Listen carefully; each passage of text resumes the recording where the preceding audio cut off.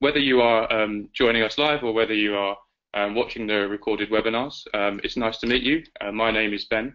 I'm one of the outreach officers for Ensembl, and today I'm going to talk to you about the webinar series, and we're going to think about the comparative genomics analyses that we have and that you can access through Ensembl. So I just want to cover some of the objectives from the webinar series that we've been carrying out over the last few weeks. Hopefully you're all aware of what Ensembl is now, and you're beginning to appreciate the power of Ensembl. So we all know it's a genome browser, and we are now beginning to progress through Ensembl and thinking about the different types of data that we have. So we've already looked at, for example, the genes and transcripts and the variation data that we have. And today we're going to think about the comparative genomics analyses. We're also going to think about how we can access this data through the Ensembl browser itself. So this is one of the main focuses of the webinar series. But throughout the series as well, we're also going to be thinking about some of the tools that we have available to help you process and analyze your own data.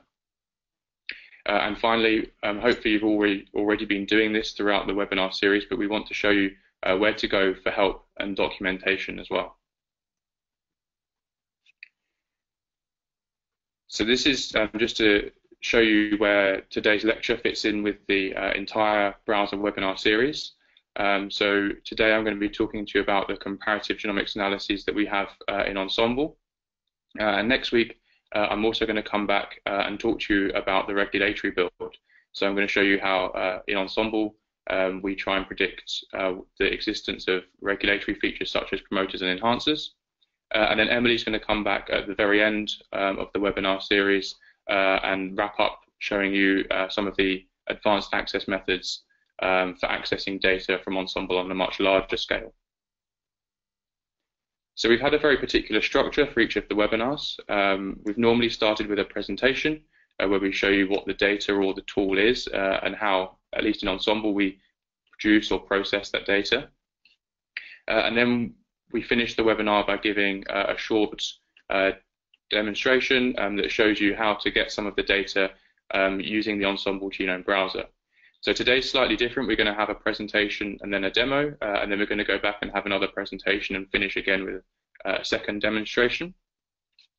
And then at the end of the webinar, I'm going to leave you to go and use the EBI training pages to complete some of the exercises that we have that extend some of the principles and concepts that we've been thinking about in the webinar. So as always, Emily and Victoria have been joining us today to help answer any of the questions that you have about the webinar series, particularly this webinar. So you can ask them questions in the chat box that's in your webinar software interface. If you have a question and you want to ask, then please type @ and your username first, and then Emily and Victoria can respond in line, as there's no threading in the chat box. So hopefully you're familiar with these pages now, but we do have a set of exercises and solutions on the EBI training pages. So the URL for those pages is at the top of this slide. So you can re-watch the webinar and also download the slides from these pages, and then also find the exercises accompanied with their solutions as well.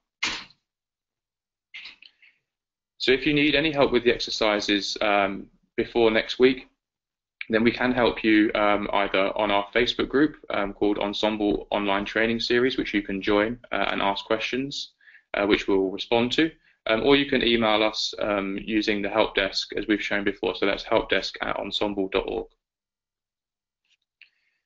So now I'm going to begin with the comparative genomics. I'm going to begin talking about some of the analyses that we have in Ensembl.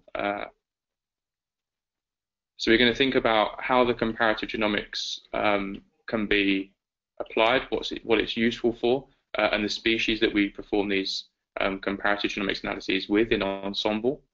So we're going to think about a number of different types of analyses. So firstly, we have our gene trees, which is produced by comparing the gene builds from one species to the next within Ensembl. And then we're going to think about how we take these gene trees and make our homology predictions, so predicting ortholog and paralog relationships to particular genes.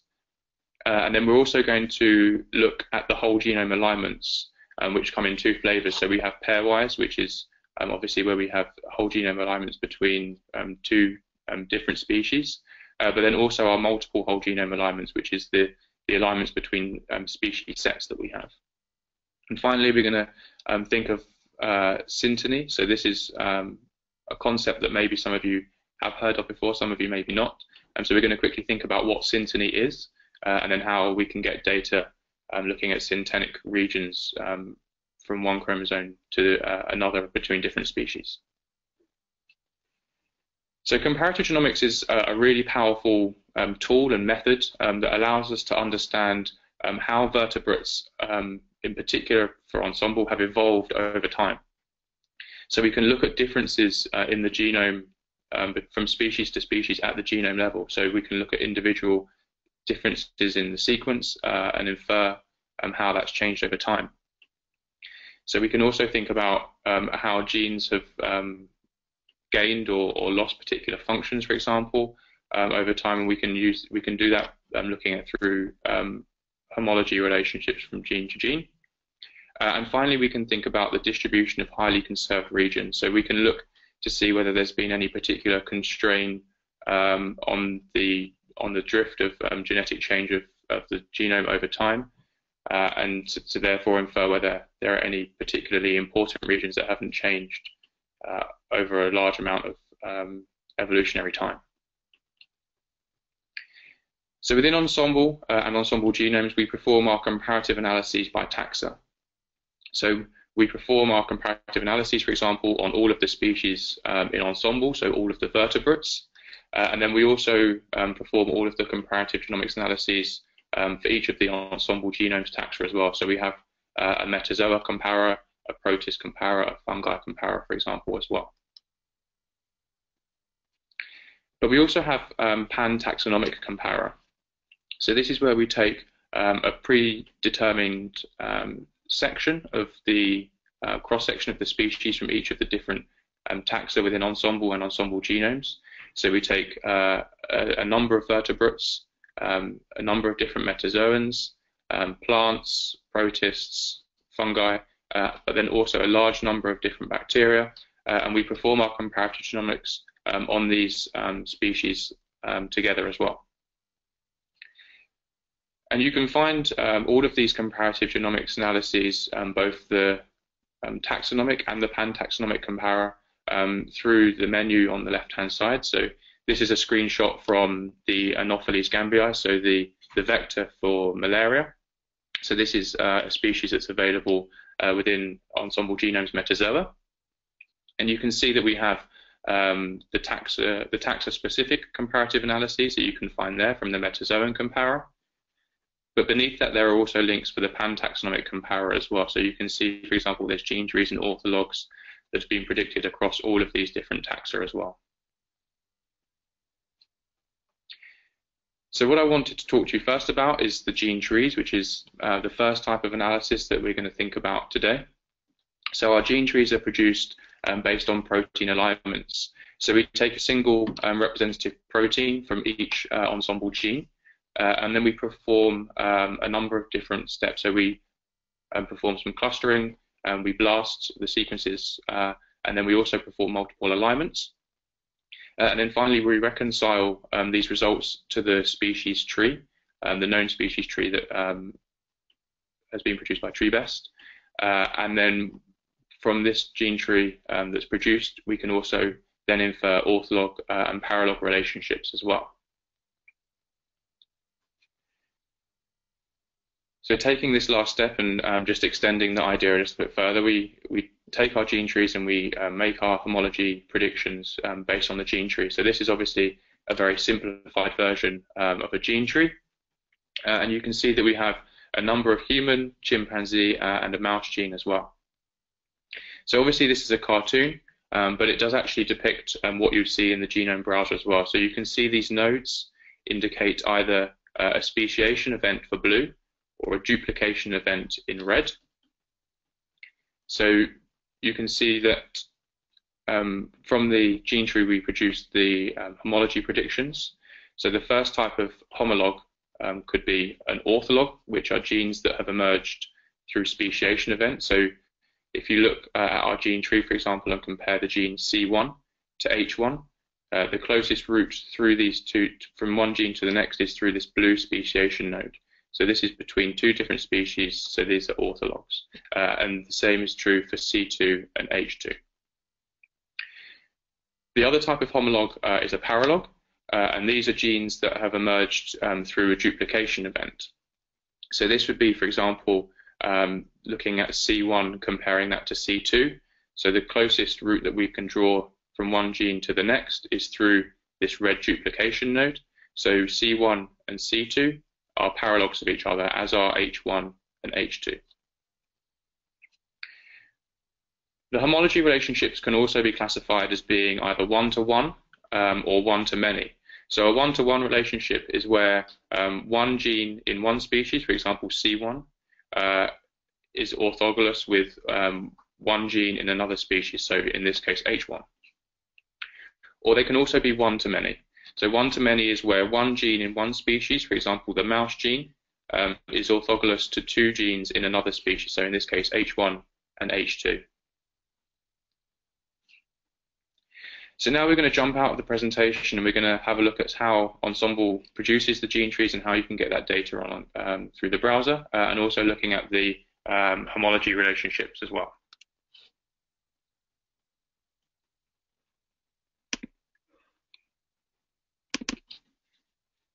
So I've just opened up a tab in my browser where I've navigated to ensembl.org, and we want to find in our example the gene tree for the human BRCA2 gene. So I'm going to search for the human. So I'm going to choose that in my drop-down menu, and I'm going to search for BRCA2.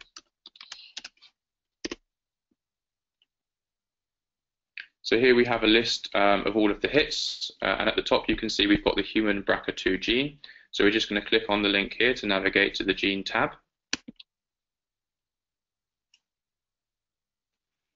And as you can see, you're probably quite familiar with this page already now.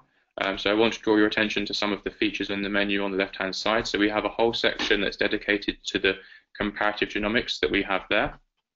And one of those, for example, is the gene tree. So I'm going to click on gene tree.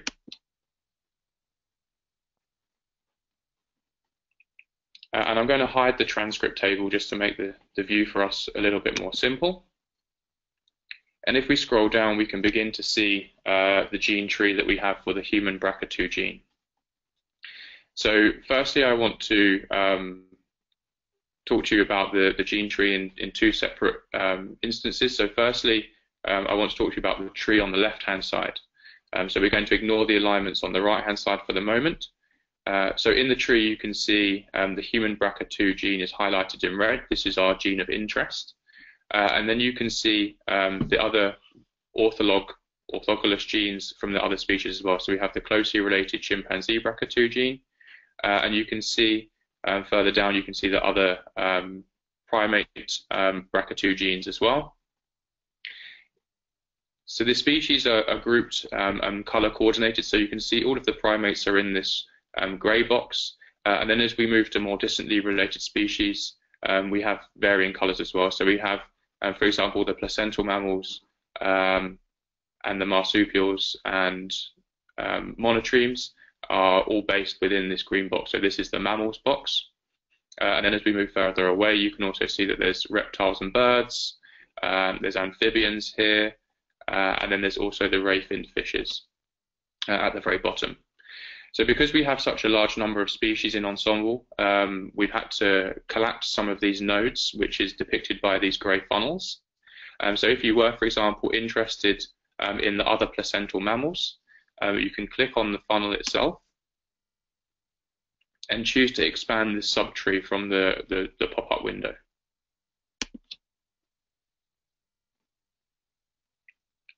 So once you've clicked that, you can see that the grey funnel is removed, and you can see what was hidden behind that. So you can see the BRCA2 orthologs from the sloth, armadillo, elephant hyrax, and then the lesser hedgehog and tenrec. And you can do this for any of the different nodes as well, all in one go. So here I've expanded the bird and reptiles. So now if we just switch our attention and look at the alignments on the right-hand side, these are the protein alignments that have been used to generate the gene tree itself. So what you'll notice, perhaps first of all, is that we have different colored blocks on the alignment. So what you'll be able to see is where the alignment corresponds to one of the collapsed funnels. We have this dark green, also light green and white alignment. So if we look at the legend below, you'll be able to see that within these alignments, the white refers to between 0 and 33% aligned sequence, the light green 33 to 66, and the dark green is where there's a 66 to 100% alignment between all of these species and the human BRCA2 gene. Where there is single genes, you'll be able to see that the alignment is just either the light green or the white, and this is where there's either an aligned sequence which is represented by the green blocks, or there's a gap in the alignment which is represented by the white blocks. So if we compare the human and chimpanzee below, you can see that we've got a line sequence here, and yet we have a gap in the alignment here and towards the C-terminus of the protein as well here. The black lines between the different proteins indicate exon-intron boundaries. So what you might see, for example, here is that there is a black line that doesn't extend all the way from one protein to the other, and this depicts that this represents that there's not a conserved exon-intron boundary, for example, here between gorilla and chimpanzee. But if we look at the black line just to the left of that, there is a conserved exon-intron boundary between gorilla and chimpanzee. So the last thing that I'd like to show you on this page is quickly how to download this gene tree. So what you can do is you can click on this icon in the blue bar at the top here that says download data from this image.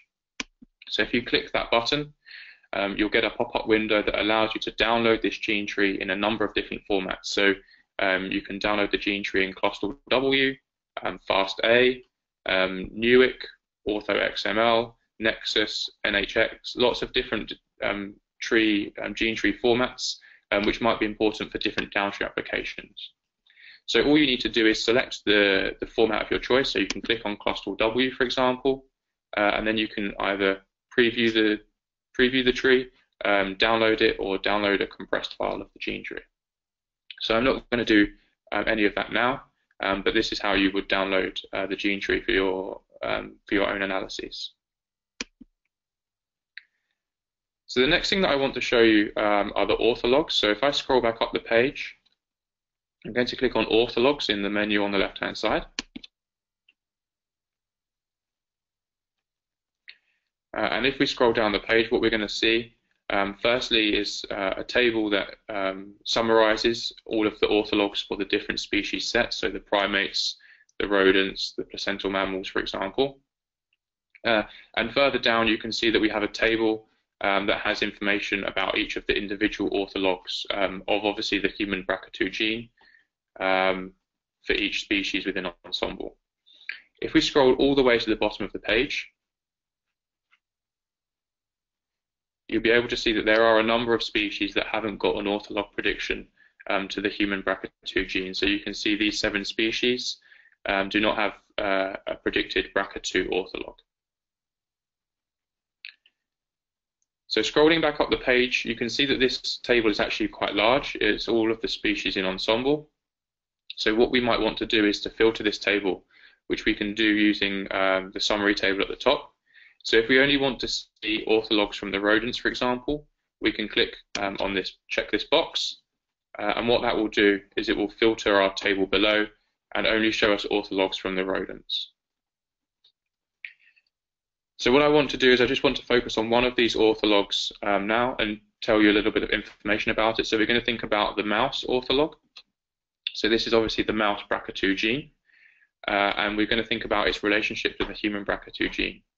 So the first thing to notice is that it's a 1-to-1 relationship. So this is where one gene in the mouse is orthogonal with one gene in the human. On the right-hand side of the table, we have a number of different metrics that compare the mouse and the human BRCA2 orthologs with one another. So firstly, we have the DNDS score, which is a metric that measures the genetic drift and the variation selection. We also have the target and query ID. So what you can do, if you're not sure of what these mean, you can hover over any of the headings at the top of the table. So you can see here, for example, that the target percentage ID is the percentage of the orthogonal sequence matching the human sequence, and the query ID is the percentage of the human sequence that matches the sequence of the ortholog. So in this case, 56% matches the mouse ortholog. We also have a gene order conservation score, a whole genome alignment coverage score, and an indication of whether we have high confidence in this ortholog prediction as well. So what we can do is you can use the links in the table to navigate to other pages in Ensembl. So you could click on the stable gene ID for the mouse gene to navigate to the mouse gene tab itself. But you can also click on the view sequence alignments, which will give you the option to either view the alignments of the proteins between human and mouse or of the cDNA. So at the moment, I'm going to click on view protein alignment. And what you'll see here is the clusteral W alignment between the mouse and the human BRCA2 proteins. So what you can see here is ENSP, which is the human protein, and then ENS MUSP, which is the mouse protein, and then obviously the clusteral W alignment of those two proteins. So the stars indicating that there's the same amino acid in the alignment, and then the other characters depicting the type of amino acid change from one protein to the other. Okay, so that brings me to the end of the first demo. I'm going to quickly jump back into the presentation.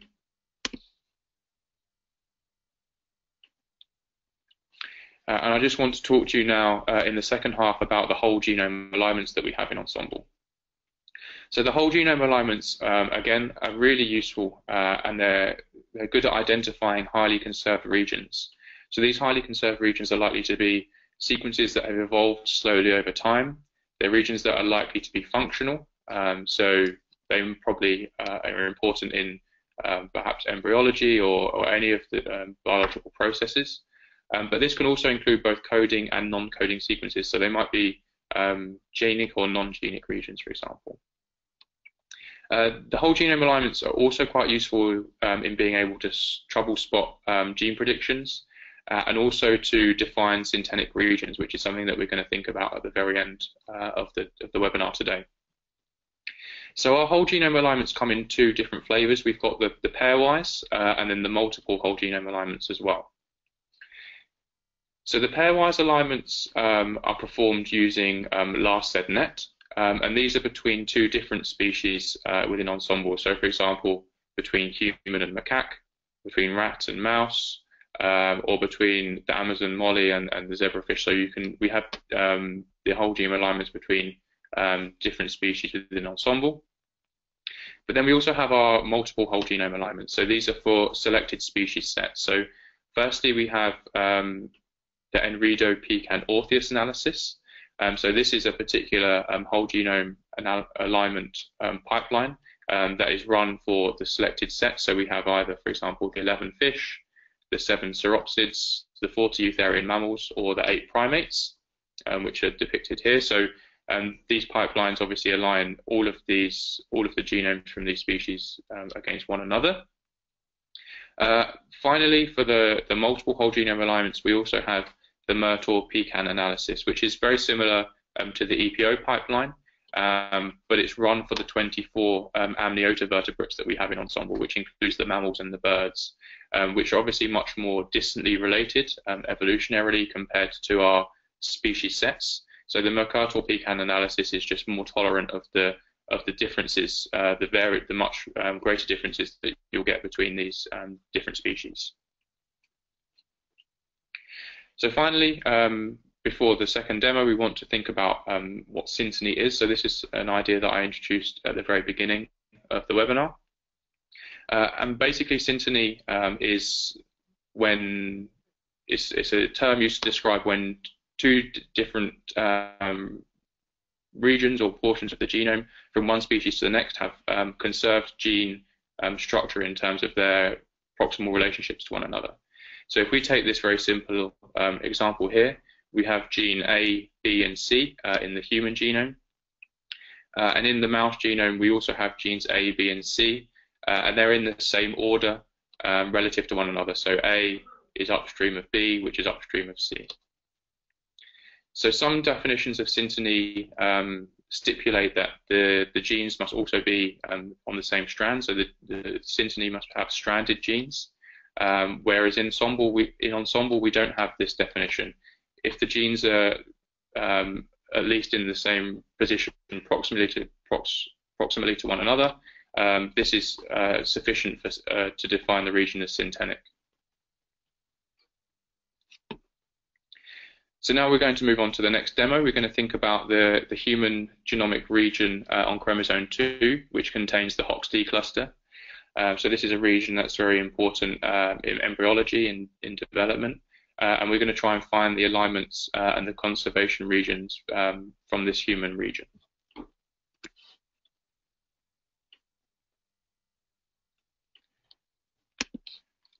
So I'm currently on the orthologs page for the human BRCA2 gene. So what I'm going to do first of all is just navigate back to the home page using the logo in the top left-hand corner. And I'm going to search for a particular region of the human chromosome. So I'm going to select human from the drop-down menu, and I'm going to search for my region of interest, which is on chromosome 2. And the start coordinate is 176.087.000.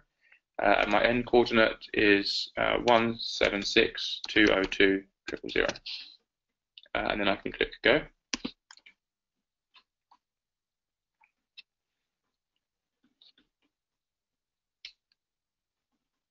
So now the page is loaded. We're in the region in detail view, which is something that you should be familiar with from some of the previous webinars.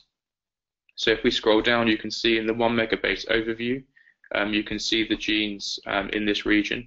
You can see all of the HOXD genes, which forms the HOXD cluster here. And if we scroll down, we'll see the region in detail view that we have here. So there are some whole genome alignments and comparative analyses tracks that are shown by default. But what we're going to do just first of all is configure this page to show some of the different tracks that we have available. So in the pop-up window, we can scroll down. And at the very bottom, there's the subheading that links us to all of the comparative genomics tracks that we have available to us. So if we click on comparative genomics, you'll be able to see some of the different tracks that we have already turned on or that are available to us as well. So the first thing that I want to turn on is the conservation score for the 40 eutherian mammals. And this accompanies also the constrained elements for the 40 eutherian mammals that was turned on by default.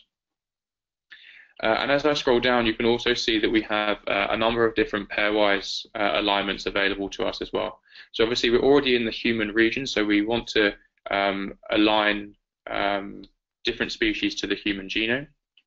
So we're just going to choose a couple of these species, for example, to look at. So we're going to turn on the chimpanzee pairwise alignment to human in normal. We're also going to choose chicken. And we'll choose mouse as well.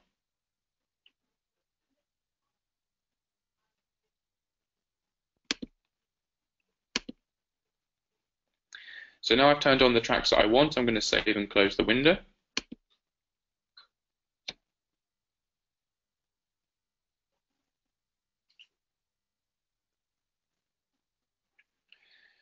So if I look at my region in detail view, you'll be able to see some of the tracks that I had turned on in relation to the gene structure in this region. So you can see the contig running through the middle. This is the genomic assembly with the genes on the forward and the reverse strand. So you can see all of the HOXD genes on the forward strand here. And if we look towards the top, you can see these two different tracks. One was turned on by default, which was this 40-way GERT elements. These are the constrained elements. And then this is with the other track that I turned on, the 40-way GERT scores.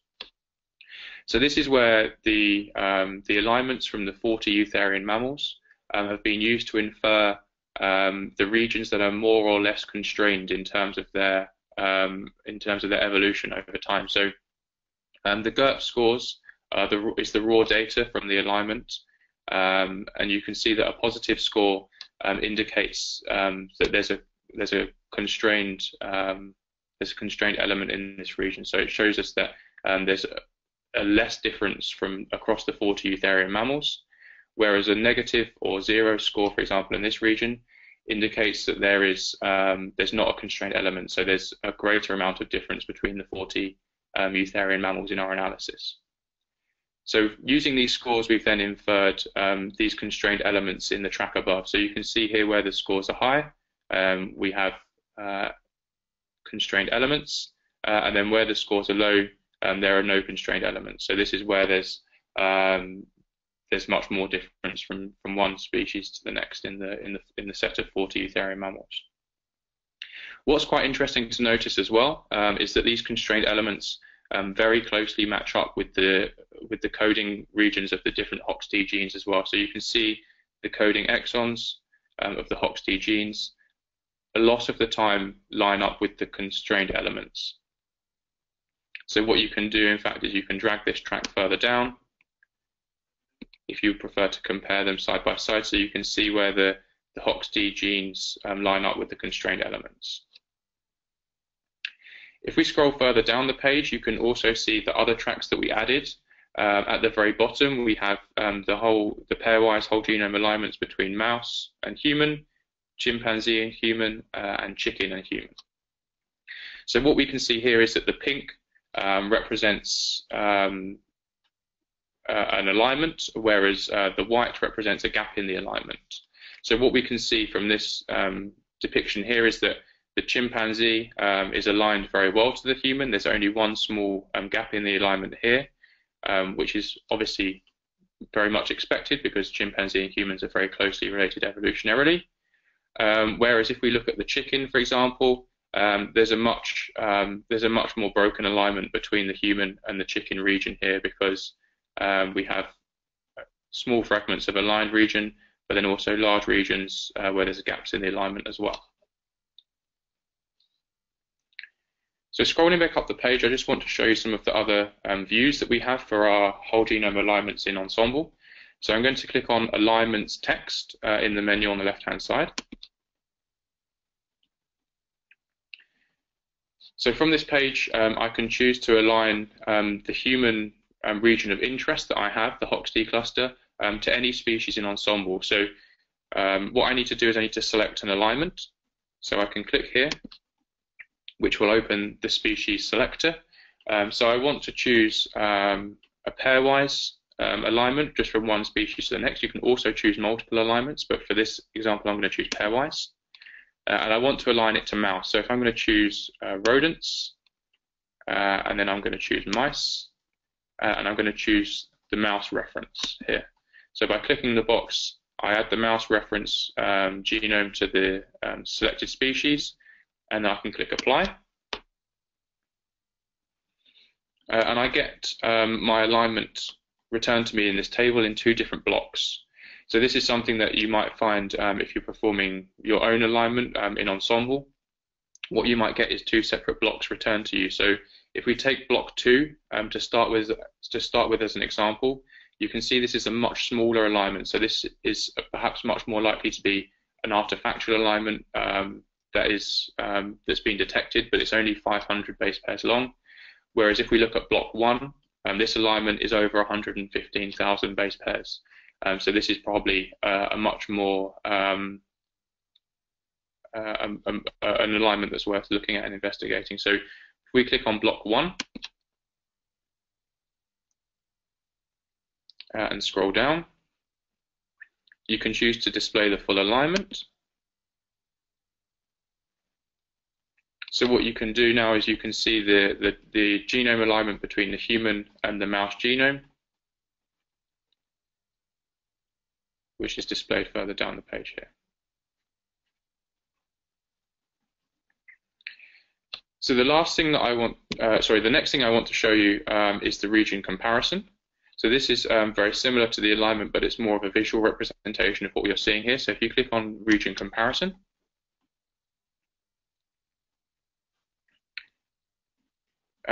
this page also requires us to select a species. So if you can click select species or regions, and again, instead of perhaps clicking through this time, you can just type your species of interest. So you can type mouse. So I'm going to select mouse from the options and click apply. I'm going to get rid of marmoset, which is there by default, from the selected species on the right hand side, and click apply. So what I'm going to see now in the top image is the comparison of the human HOXD cluster with the mouse HOXD cluster, which are both on chromosome 2, so chromosome 2 of mouse and chromosome 2 of human. I just need to wait for the page to load further down. So what we can see here is the alignment between the human HOXD cluster and the mouse HOXD cluster on chromosome 2. So you can see here the alignment depicted in the pink, as we would have seen in the region in detail view before. And this is corresponding to the green here. So the green is where there's an alignment between the two genomes, and then these white regions are where there's gaps in the alignment between the two species. The blue lines indicate the ortholog relationship. So you can see, for example, here, HOXD8, the human gene, has the HOXD8 mouse ortholog here as well. So the ortholog pairs are joined by the blue lines, and that's shown by default as well. So the last thing that I want to show you is in the menu on the left-hand side. It's the syntenic relationships. So I'm going to click on synteny in the menu on the left. And you can see that we have the synteny between human, chromosome 2, and mouse. So what we have in this image is the human chromosome 2 through the middle. The red box here indicates our region of interest, so this is the HOXD cluster. And then the coloured blocks represent the syntenic relationships from the human chromosome 2 to the mouse. So you can see here these yellow blocks are syntenic blocks to mouse chromosome 1. The orange block here of human chromosome 2 is syntenic with this region of mouse chromosome 6. And you can match them up for each of the chromosomes as well. So you can see here this purple block that contains our red region of interest is syntenic with this region of mouse chromosome 2. You can change your species of interest. So we've got mouse by default, which is the one that we're interested in. But you can also choose any of the other species in Ensembl if you're interested in the synteny relationships there. Finally, at the bottom of the page, you can see the genes from our region of interest and the syntenic pair for the syntenic genes in the other species as well. So we have our human genes from the HOXD cluster, and then obviously the mouse homologs from the HOXD cluster as well. So that actually brings me to the end of the demonstration. So I'm just going to quickly wrap up the presentation.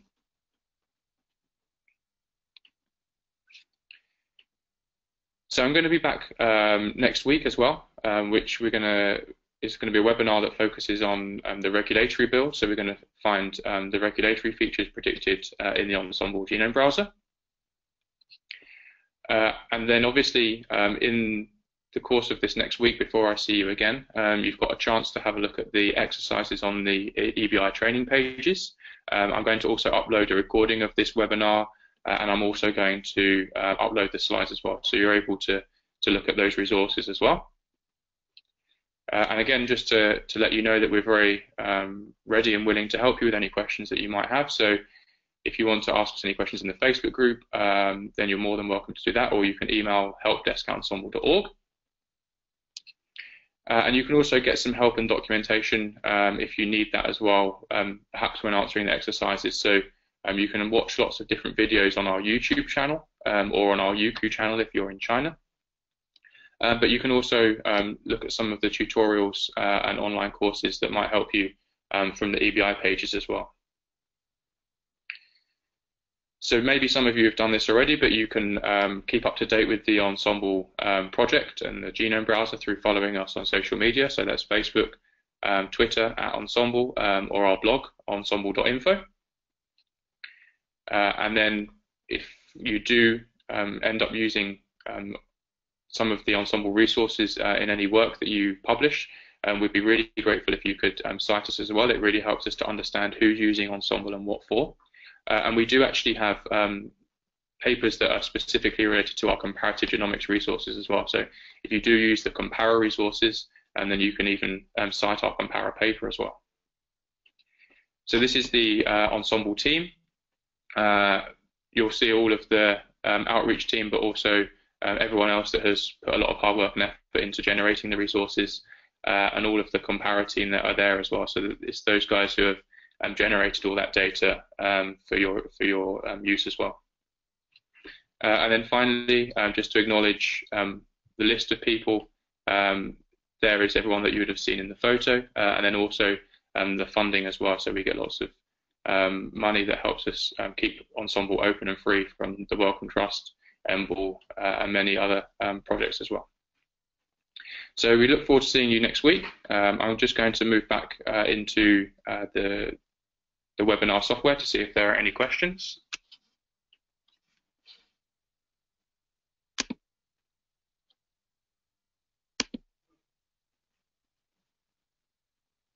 So I think that there has been some interesting conversations, but I think that there aren't any outstanding questions. So I'm just going to finish the webinar now, and I look forward to seeing you all next week.